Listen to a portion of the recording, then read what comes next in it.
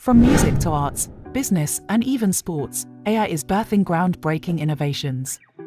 Today, we'll be exploring recent developments in the world of AI, including Apple Podcasts' latest updates, OpenAI's acquisition of Global Illumination, and lots more.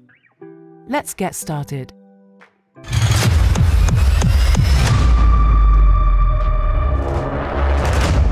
According to a post made on Globant's website on the 17th of August 2023, Globant and La Liga Tech are determined to transform sport tactics and broadcasting. They intend to pioneer this innovation using generative AI, particularly OpenAI GPT models.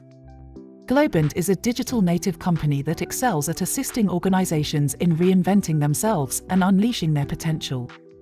This advancement will provide the ability to automatically generate multi-language subtitles in near real time, an increase in global fan engagement of different sports organizations, a reduction in churn by providing more personalized content tailored to fans and their clubs, and lots more. On Monday, the 21st of August 2023, Apple made public some updates on their podcast's creator tools. The updates include subscription analytics in Apple Podcasts Connect. Creators can now see how listeners engage with their premium subscriptions on Apple Podcasts. This feature will enable creators understand their audience the more. More delegated delivery. The first release of delegated delivery on Apple Podcasts was on the 10th of January 2023. This service allows creators to publish Apple Podcasts subscription contents directly from their participating hosting service provider dashboard. According to their blog, AudioWave, Podbean, and a few other hosting providers will begin supporting delegated delivery on their platform by the end of the year. Linkfire. A Linkfire account equips creators with the ability to generate an unlimited number of smart links to landing pages for their podcasts, as well as take account of listeners' engagement with their content. This will enable them measure real-time user engagement with their links and pages, including anonymized visits and click-through rates. YouTube has listed out their principles for participation with the music industry on AI technology. This was captured in post made on YouTube's official blog on the 21st of August, 2023. The CEO of YouTube, Neil Mohan, revealed their partnership with Universal Music Group, UMG. He hopes the partnership will foster the team's ability to develop an AI framework that will help them work towards their common goals. YouTube's principles for participating with the music industry on AI include the introduction of YouTube's Music AI Incubator. The company believes that AI has come to stay and plans to embrace it responsibly with music partners. Continuous investment in AI-powered technology like Content ID. This is to protect the community of viewers, creators, and so on in this new age of creative expression. Scaling their previous success in building an industry-leading, trusted, and safe organization to meet the challenges of AI.